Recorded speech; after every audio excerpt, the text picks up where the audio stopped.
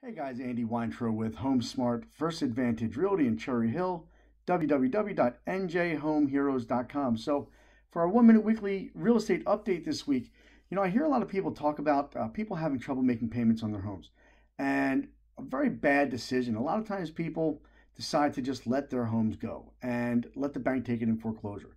They think that they're going to be payment free, they're going to live, scot free.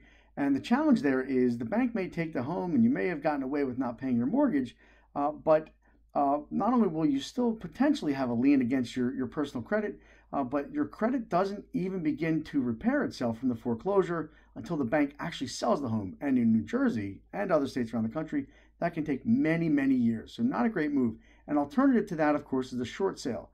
A short sale is where you owe, let's say, 300, but your home is only worth 250. Therefore, you cannot make enough in a sale to cover the cost of the mortgage, and the bank will not satisfy the lien. And so, in that case, what happens is you contact a real estate agent, someone such as myself, and while I begin to start marketing your home, a specialist negotiates on your behalf, with your permission, of course, with the lender to take less than you owe for the property. Once the bank approves this, we start bringing in offers, and the bank finally says okay. Typically, the buyer then gets to walk away from that property, sometimes free of any liens or encumbrances. Typically, that of course is up to each individual lender and the individual laws of the state. Always speak with your accountant and attorneys about that situation, but there are possibilities.